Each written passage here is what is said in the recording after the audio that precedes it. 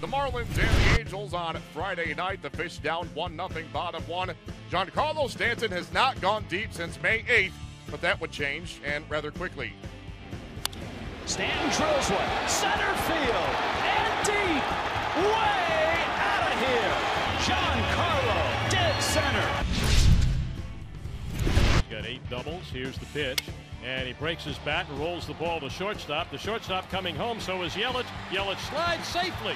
Good slide by Yelich and a good burst of speed to get him home on a broken bat ground ball right to the shortstop Simmons, who came right home, but not in time to get Yelich. Right field, Realmuto gets into it. Calhoun is back, looking up, and it's gone! Well, that's the way to start a homestand. JT Realmuto, his 4th of the season. And Miami hangs 4 on the Angels here in the 1st. Here's the pitch. Bour swings, and Bour hits a shot. This is ticketed to right field and deep. It is up and away, and a 3-run home run for Justin Bour. Marlins defeat the Angels 8-5. Prior to Friday, the Angels had been the only Major League club to never play a game at Marlins Park.